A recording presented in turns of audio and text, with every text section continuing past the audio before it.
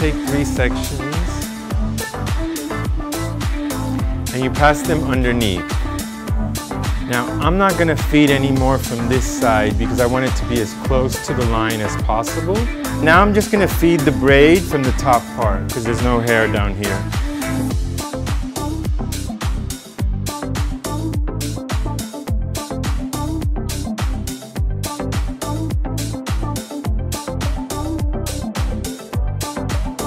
Now I start taking my sections from here.